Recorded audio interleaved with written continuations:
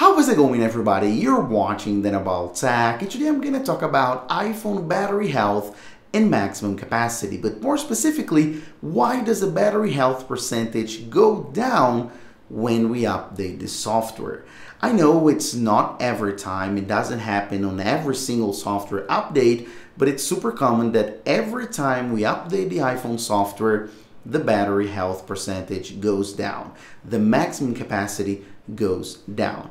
And if you're not really sure what I'm talking about the section that you can check on your iPhone, going on settings and then battery health, and you can see right there maximum capacity as a percentage. And of course, I have talked about this in other videos, explained you exactly what it is in other videos, and if you don't really know what maximum capacity means, I'm gonna have a link right here so you can go there and watch another video here on the channel. In this video, I'm just gonna focus on the fact that it goes down after we update the software. So I'm going to explain you that. I'm going to explain you why it happens, and also I'm going to explain you if it is bad for the battery to update the software, because many people think this. Many people think that if we update the software and the battery health goes down, it means that updating the software hurts the battery. It degrades the battery. It's bad for the battery. So I'm going to talk about that. And also I'm going to talk about another thing that many people think,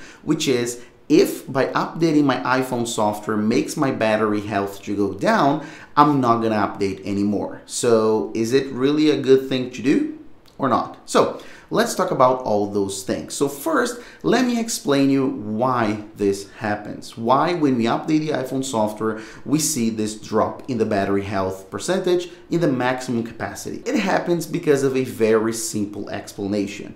Because when we update, every single time we update the software, iOS, the software itself, will run some checkups. It'll check a bunch of different parameters on the iPhone, one of them being the battery. So it'll check the battery and it'll actually recalculate the battery health. It'll recalculate how old the battery is, how many cycles it has gone through, and it'll just check, recalculate if the battery health percentage is correct, if the number that it's displaying is correct. If it sees that it's not correct after this recalculation, after this checkup, it'll just decrease it. And that's a normal thing to happen. As you know, batteries will degrade over time, percentages will lower over time, and this check will happen when there is a software update.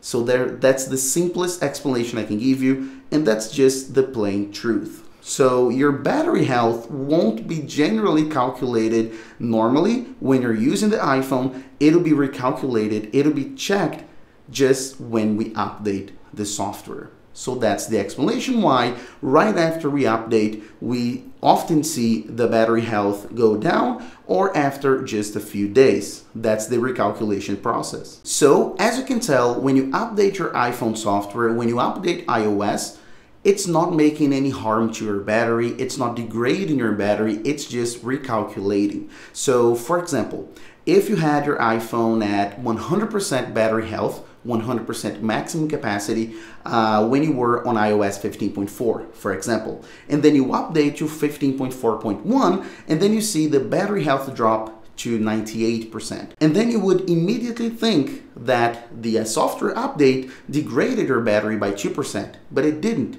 Your battery is still the same. The capacity is still exactly the same. The performance will be exactly the same. The only thing that happened is a recalculation. So your battery was already at 98% in iOS 15.4, and then when it updated, it just updated the battery cycle count and it updated the battery health. So now you have an accurate reading of 98% in this example that we're giving. So as you can tell, there is no harm done. Updating your software won't degrade your battery. It's just a recalculation. And then the last question that a lot of people have, which is, so I'll stop updating my iPhone completely just to avoid this from happening. And that's not a good advice. That's not a good way of thinking, just because you just be fooling yourself. As I said, Your battery won't change after the update. It's just a number, guys. It's just a number. It's just a percentage buried in a setting. But your battery will be exactly the same whether you update or not. Your performance will be the same. Your battery life will be the same. Everything will be exactly the same. You'll just be fooling yourself by thinking that your iPhone battery health is at 100% when it's actually at 98%. And also, eventually you'll be forced to update just because some software, some applications will require you to update, or maybe you'll be forced to update when you reset your iPhone for any reason. So then you will have to update eventually, and then your battery health, your maximum capacity will be recalculated, and then you have the correct number anyways. So that's it. That's my take on the subject on iPhone battery health percentage dropping after a software update.